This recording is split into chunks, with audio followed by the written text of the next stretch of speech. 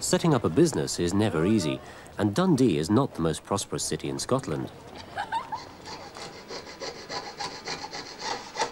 10 years ago, John Wilson was a graduate student at Dundee University. To supplement his income, he taught himself to repair jewellery. That earned him a few pounds. Today, John's business has an annual turnover of over £500,000.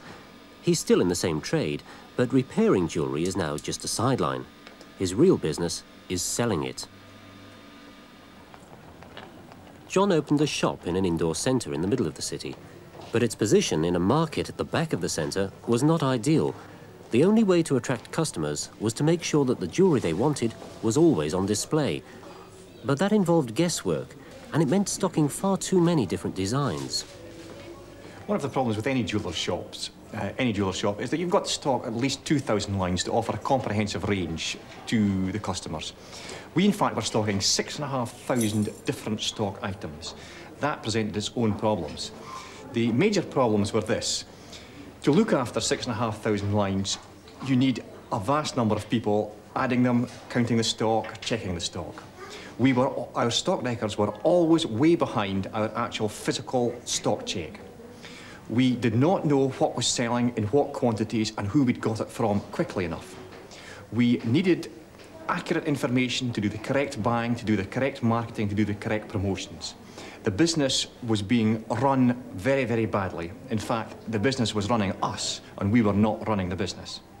The answer was to get information about sales and stock much more rapidly, and that meant installing a computerised stock control system. But although it's a small shop, only a large and expensive system could cope with the thousands of different lines. It was a difficult decision to make that investment. The package chosen cost over £60,000, but it has allowed the whole sales process to be properly integrated. Now the cash registers record all of the details of each sale electronically and pass them to a central computer for analysis. I had no previous computer experience whatsoever. The limit of my experience was with a small Spectrum computer, which I didn't understand and couldn't really use. We've purchased this very large computer system. It's probably a system that's much bigger than you would anticipate to see in originally a single shop. We had so many stock lines and wanted to do so much that the system had to be initially very large and very expandable. The computer looks after all the stock records for the shop, and that alone is useful, but its real value lies in the sales reports that it produces. These identify the performance of every one of the designs in stock. Without the computer, it would never have been possible for us to really establish what was selling and what was not selling.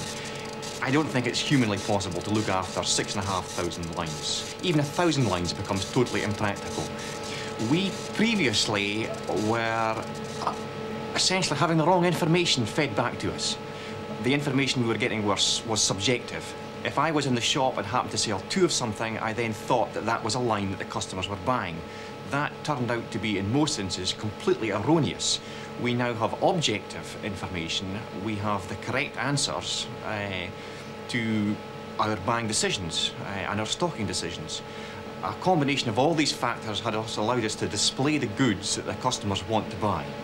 The traditional conservative jeweller would stock from silver plate through to quality jewellery, expensive diamond rings, and all the other things that we associate with the jewellers. Some of these things are not profitable to stock, both in terms of physical space if you have a small shop. We've looked at the items that we're selling, that our public, that our customers want to buy, and they range from some very inexpensive things, but because there is an element of volume in them, they become profitable to stock and profitable sell. These are things that the customers want to buy, and previously we would have neglected them, both in terms of promoting them and pushing them and putting them in window display space.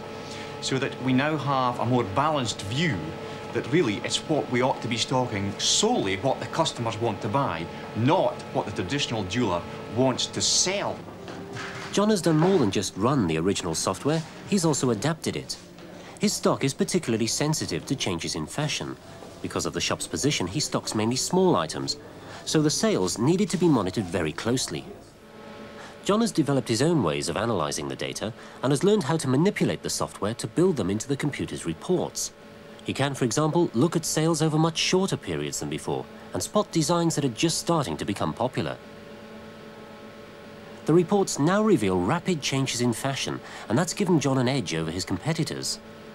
He's even discovered that he can use the reports to work out the best positions to place each item in the displays. By putting best-selling designs in a different position each month and getting the computer to analyze the result, it's been possible to find out which display positions are most noticed by the customers.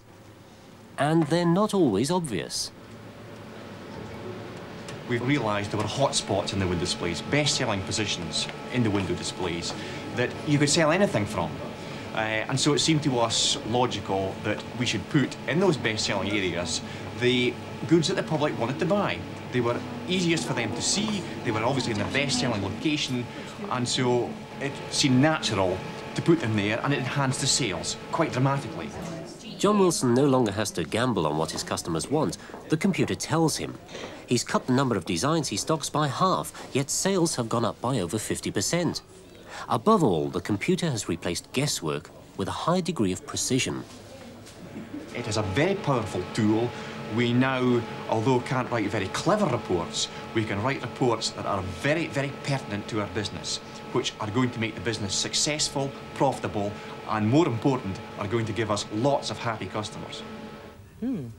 Next week, it's the Which Computer Show at the National Exhibition Centre near Birmingham. It runs from Tuesday to Saturday, and on Tuesday evening, the winners of the Rita Awards, that's the awards for recognition of information technology achievement, are going to be announced. And Gemini Jewellers, who we've just seen, are in fact nominated for an award in the User of the Year category. Anyway, we wish them luck.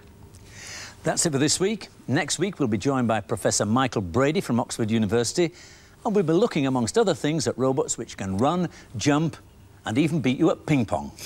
Until then, goodbye.